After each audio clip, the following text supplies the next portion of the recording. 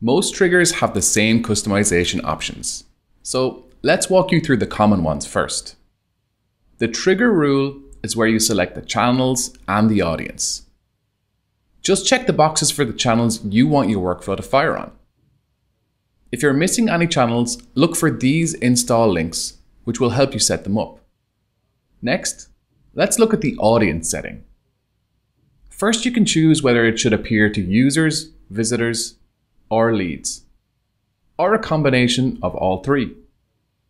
Or we can be more targeted here by adding an audience rule, filtering for customers on our Pro plan, for example, to create a workflow personalized to our most important users.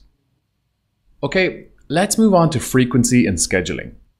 These options let you determine exactly when you want your workflow to fire.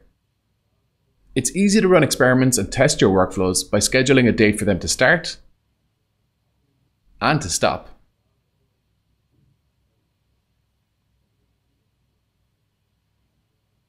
But most workflows will run all the time, so let's leave these for now. The final option here allows you to set the days and times your workflow can send. Most of your workflows should send all day, every day. However, you can set custom times or use office hours to schedule them. One thing to note with office hours is that you'll need to configure them for your workspace before this setting works how you'd expect. Lastly then, you have the option to give your workflow a goal.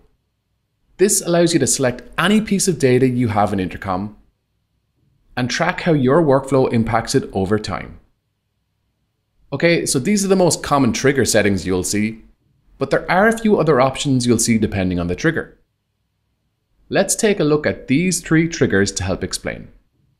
So these two are quite similar. They have an extra field which allows you to change the overall behavior of the trigger. In this one, you can specify the exact length of time a customer should be unresponsive for before the workflow fires.